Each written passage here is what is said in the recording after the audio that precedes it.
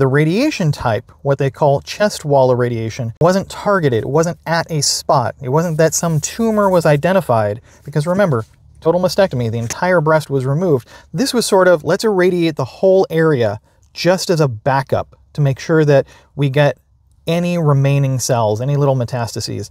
And for that circumstance, it doesn't add value. And we'll get more into how thoroughly it doesn't add value. It really doesn't add value. But that's not to say that radiation doesn't help.